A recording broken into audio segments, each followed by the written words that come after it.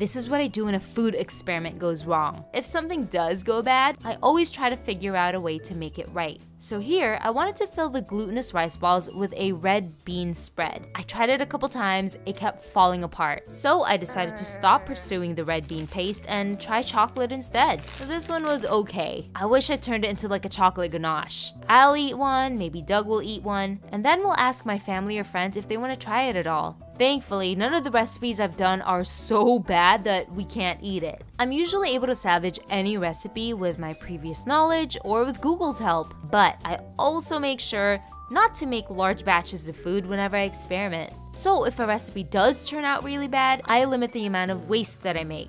And at the very least, Doug eats almost everything that I make.